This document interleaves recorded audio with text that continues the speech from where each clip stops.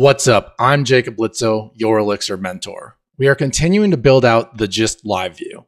And in the last video, we got our copy and delete buttons working with user validation, so unauthorized accounts can't delete a gist. And in this video, we're going to get our timestamp formatted so it's in an easier to read and understandable format. So let's go ahead and get started. I want to just pull up our designs here.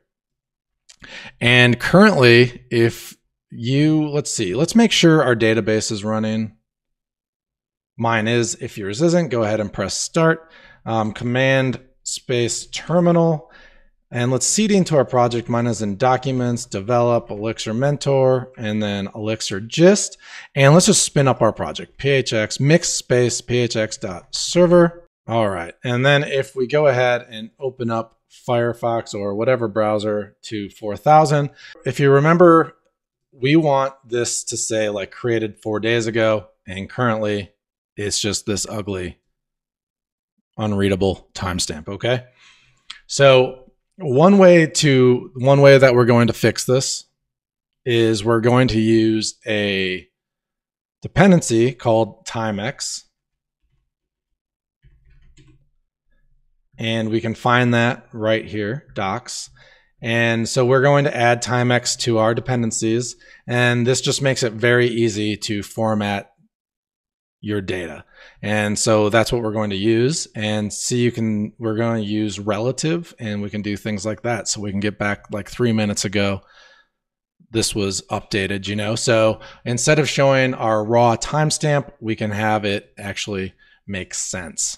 So let's go ahead and open up our project with VS Code. And let's open up our mix.exs file. And just here at the very bottom, do a comma, and then opening and closing curly brackets, and do a colon timex. And then the version is going to be tilde greater than, and then we can do 3.7.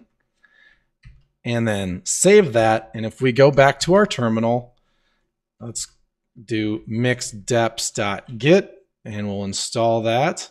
There we go. And then we can run it again, mix.phx.server. So now we have Timex in our project. We're going to, enjoying the video, show some love with a like and hit subscribe to stay updated. To support me and keep the content free, click join for memberships or pick up a course at elixirmentor.com and get free access to my private community.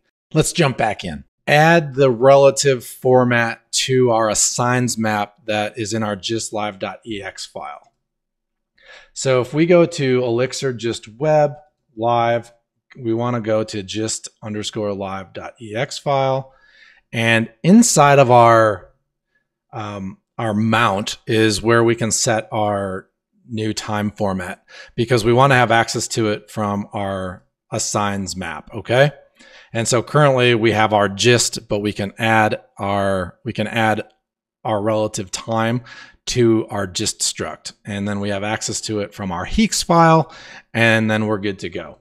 So after we grab our gist that we're displaying on our view, we want to do timex.format. And we're passing in our gist.updated at.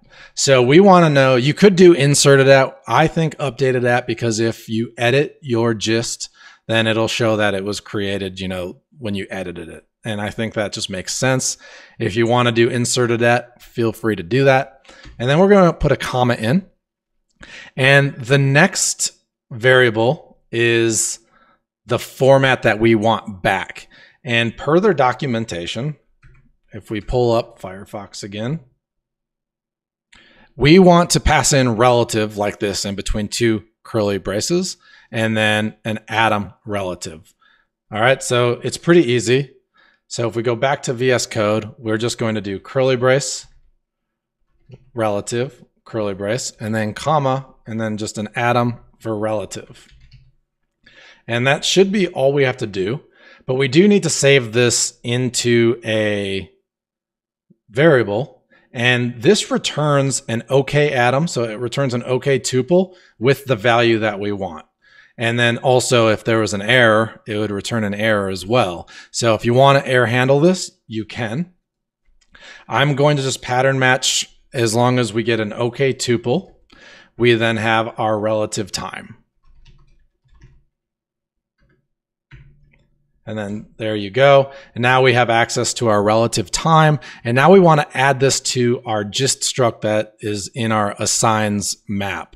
And that is pretty easy. We can just take gist and set that equal. And we can use map.put. And we want to take our gist struct that we already have. And for the key, we want to create a new key called relative. And then pass in our relative time variable that we just set.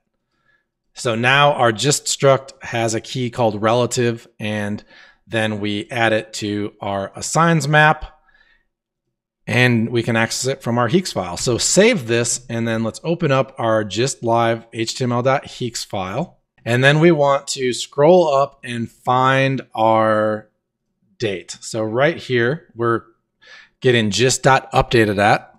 All we have to do here, instead of updated at, is now do dot relative, hit save, and now when we go to Firefox, there we go.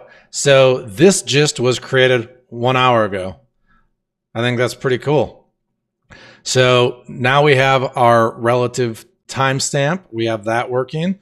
We have our copy and delete. Like, this is coming along, guys. We successfully added the Timex dependency to our project and formatted our updated at to display how long ago a gist was created.